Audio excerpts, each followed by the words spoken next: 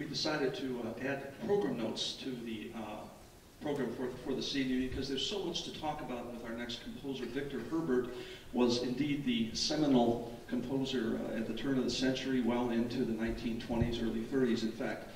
You can read that when the light is better in here, maybe when you get home. But if I may, with your permission, I'd like to just share one anecdote with you that was not space for the program notes. In going through Ed Waters' fantastic biography, if you want to read more about Victor Herbert, this great American composer, Ed Waters' book is the definitive text. But in there, he talks about this idea that I heard going through music schools from several different professors. You know, George Gershwin was terrific, but if it hadn't been for Victor Herbert, there might not have been a George Gershwin. Now, what would you say to that, right? And as a young student, I'm going, what? Come on, you know. Well, here it is. Here it is. It's in Ed Waters' book. He tells the story of the rehearsals leading up to the premiere of Rhapsody in Blue. As you know, 1924, February, right? Aeolian Hall, New York City. Paul Whiteman's the conductor, the director. Everybody's all geared up for this thing. At the time, Victor Herbert was indeed one of the go-to guys for music in the United States. So Paul Whiteman invites Victor Herbert to come to one of the rehearsals of Rhapsody in Blue as they're putting it together. And Victor Herbert's sitting there taking this in with a few of his colleagues.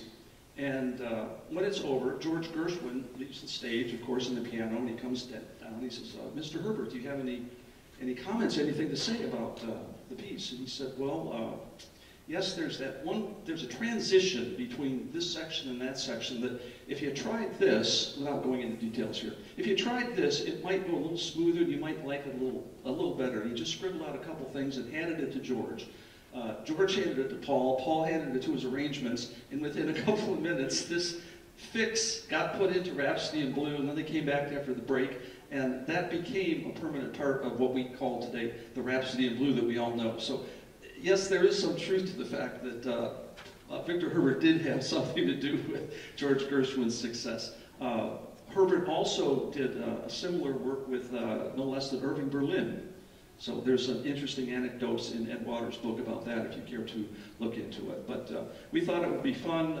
Victor Herbert put this piece together, and it was premiered just a week before St. Patrick's Day in New York. It opened in Cleveland, as your notes say, and then it went to Boston, and there was a name change and all that. But this is the first time this has been performed here that we know of. It's hard to believe it was 1917. When this first came out, but it came, by the time it got to New York, there were rave reviews about it, and they had honed it down, and it became a real gem.